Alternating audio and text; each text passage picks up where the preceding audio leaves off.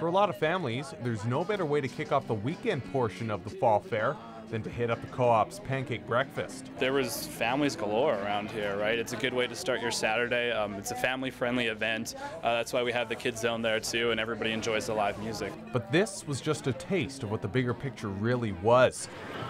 From there, thousands upon thousands of people flooded the Stampede and exhibition grounds. It's a family show. They've got a lot of things happening here for everybody, from horse shows and cattle shows and midways and rodeos and chuck wagon races, and there's something for every member of the family.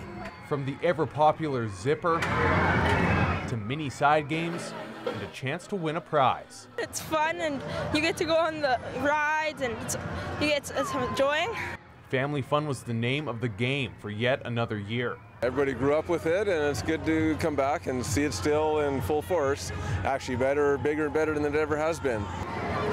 What's touted as the greatest show in the piece lived up to that name once again. It's so beautiful here. I love the countryside. It's so much greener than Alberta right now. We haven't had a lot of moisture, so it's always so beautiful when I come to BC, and so seeing some of the landmarks too is really great. The old star from Rocky Mountain House. And of course, finding the same electric atmosphere in the grandstands was no surprise. So far, I've really enjoyed the chuck wagon races, but going to watch some bull riding and some bronc riding today. That should be good.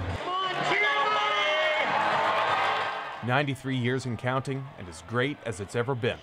Looking towards next year, I'd say you can count on an even grander fall fair. We need to be out there supporting it, promoting it, and demonstrating to our community how important it is to us. And so I take my job as the mayor for people to say that this is important, and I'm going to do everything I can to help promote that. Mitch Bach, CJDC-TV News, Dawson Creek.